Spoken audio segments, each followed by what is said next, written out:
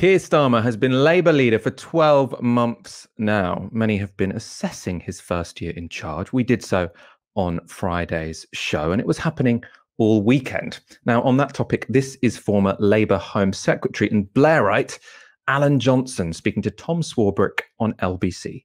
I think you have to be in the Labour Party to really appreciate where we were in December 2019 compared to where we are now. I mean, I thought we were finished. You know, when you see us losing Redcar, Bishop, Auckland, Sedgefield, Grimsby, Scunthorpe, Bolsover, yeah, it really looked as if it might all be over for us. Not because of that election result, but because this cult of the far left had virtually taken over the party at all levels. And it looked as if the only successor to Corbyn would be a Corbynista, and then we'd get more of the same. For Keir Starmer to, first of all, be brave enough to put himself forward for what is a awful job, even more terrible in circumstances the Labour Party was in, and then turn that around. You know, in June, we'll talk about where we are now, but in June, he reached the highest rating for an opposition leader, any opposition leader, since records began, since they started to record that in the early 70s. And now it's not too bad, by the way. There's been a boost for the government with the vaccine, of course. You think 10 points off is not too bad? But I feel, 26 points off when Keir Starmer was elected. And, you know, you can sum up where the Tories are now in one word, which is vaccine. So, no, he's had a tremendous first year, more than anyone could expect. And I think I caught a bit of Jack Straw earlier on, as Jack Straw was saying, we've had a long period of leaders who haven't been popular with the public and have been less popular than their Tory counterpart, going right back to Gordon. Now, a few things to mention there. First of all, he says, you know, things are really bad when Labour loses Redcar. Now, Labour lost Redcar in 2010 when Alan Johnson was the Home Secretary. So a bit of an odd example. Obviously, the 2019 election wasn't particularly good. No one's going to pretend it was. Anyway, a few other things he says. He says the Tory lead is all down to the vaccine. Now, this is the story that the Starmer stands like to say. He's doing brilliantly, but how could anyone possibly be popular when Boris Johnson is rolling out one of the most successful vaccination programs in the world?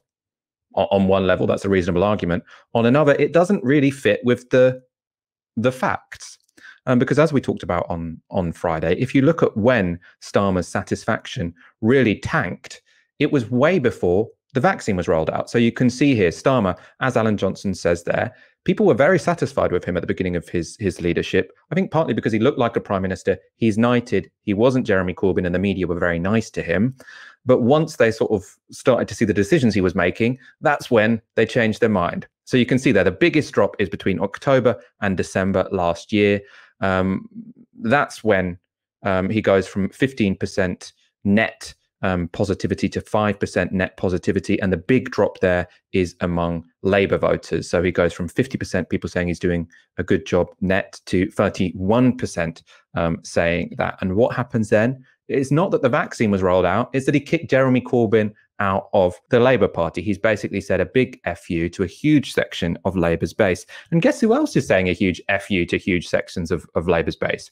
Alan Johnson on LBC. If you want to be cheerleading for the Labour leader, which is fine, you know, he wants the Labour government, that's good. He's on LBC telling people Keir Starmer's a good guy. Then you have to take seriously the fact that one of the big things which is threatening Keir Starmer's ability to become prime minister is the fact that he's pissed off 1 in 5 Labour voters. 1 in 5 Labour voters thinks he's taking the party in the wrong direction, basically because he's been incredibly insulting to anyone who supported the previous leader.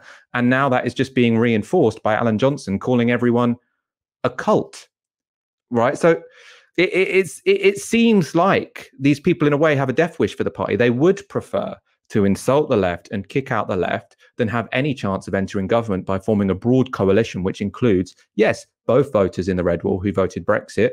By the way, Alan Johnson ran the Labour Remain campaign, one of the worst campaigns we've seen in the last 20 years, right? He's one of the reasons we're in this mess. But you also have to have left-wing Labour voters. We saw in 2017, there's actually quite a lot of them. Ash, what do you make of people like Alan Johnson constantly coming out to basically say a big FU to the Labour left? What do they think they're achieving here? Well, that's the thing, is that they actually don't want Keir Starmer to succeed at the helm of a kind of soft left, right-ish coalition. That's not what they want. What they want is for Starmer to not do so well in the local elections, to panic, for there to be some backbench jitters about losing confidence in the leader. And then what that creates the space for is a, Labour right coup within the shadow cabinet. So they're already making those noises of dissatisfaction about Annalisa Dodds. There have been talks about a lack of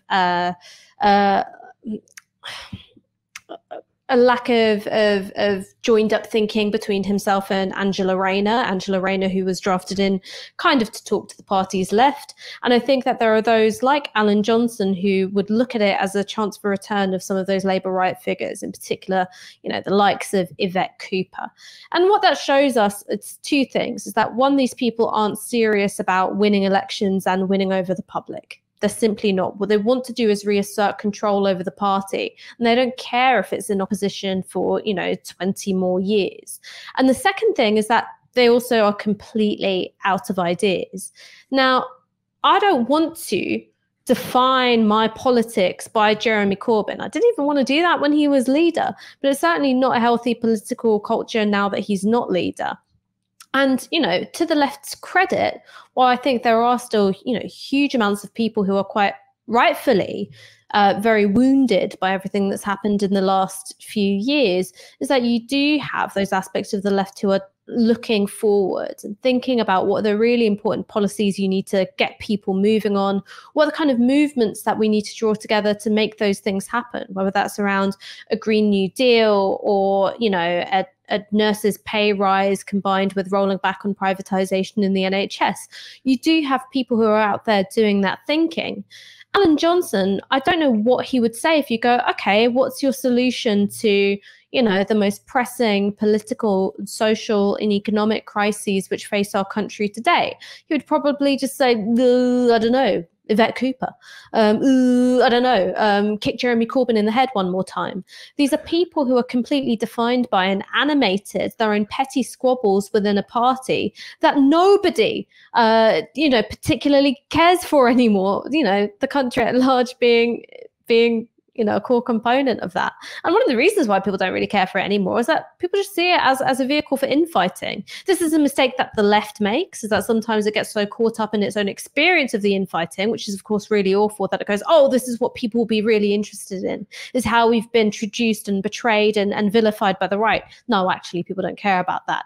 But it's also a mistake that the Labour right make, which is they go, aha, well, we heard that you don't like Jeremy Corbyn, and guess what? We still don't like him either, and we hate everybody that ever liked him. The public don't care about that. They don't care about your petty internal beefs.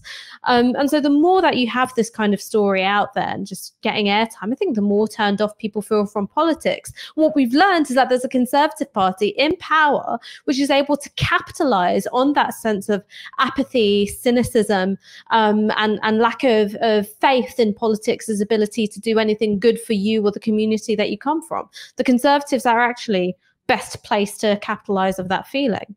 So no, I don't think it's going to be good for Labour. But the point of Alan Johnson doing these media rounds isn't for it to be good for Labour. It's for it to be good for the Labour right in terms of the progression of their own careers within the party. That's it. That's why it was so striking that he said, and I wrote this down in my hand to make a note of it, it's not because of the election results. Because I think even Alan Johnson recognises that in all those places, Redcar and Bolsover, that the Labour vote share was in decline and had been since 2001. It's about the result of 2019 offering a lifeline to a dying and discredited set of politics, because it allows them to define themselves against Corbyn rather than having to make a case to the country. I'm going to say now, you should support Novara Media so we can get Ash a pad so she doesn't have to write the notes on her hand when we're showing videos live on Tysky Sour. Also, what I want you to do is hit the subscribe button. We go live every Monday, Wednesday and Friday at 7 p.m. and we put out videos every day. We have a little bit more of that interview. We're going to subject you to apologies in advance. It's Alan Johnson. The criticism would be that for you, Blairite lot, it's looking good because the hard left cult, as you've described them, have been pushed back. Jeremy Corbyn is no longer a Labour MP in Parliament. He's an independent. He has to sit as an independent now. But there are huge percentages of the membership, the Labour membership, who are much more left-wing, brought in by Jeremy Corbyn, and who, for instance, 66% of them want the Labour Party to campaign to return into the European Union. What does Starmer have to do to address that? Just ignore them? No, well, I mean, in a sense, you're right, Tom, in that me endorsing Keir Starmer, same as Jack endorsing him, is kind of old Blairites kind of looking for a repeat of history. When I'm looking at, I can only look at it from my point of view. And the biggest poll, 7,000 people in the opinion poll in December. We've got to remember, we're not even 18 months beyond that general election, by the way, when, a huge boost for Conservatives. That opinion poll in December went into the figures, in a language that you and I will understand, that many listeners won't, the C2DE votes, which is the working class, coming across to Labour, and Leave voters coming across to Labour.